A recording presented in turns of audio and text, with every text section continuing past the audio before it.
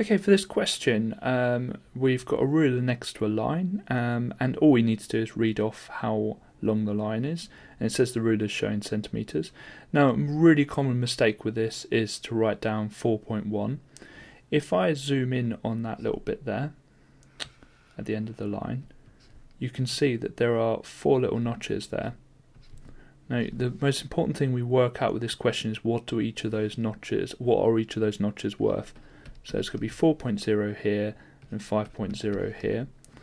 Well, it's going to be, if we try 0.1, so we can try 4.1, 4.2, 4.3, 4.4, 4.5, so it's not going to work. So it's going to be 4.2, 4.4, 4.6, 4.8 and 5. So therefore they're going up in 0.2s, not 0.1s. So the answer is going to be 4.2, not 4.1.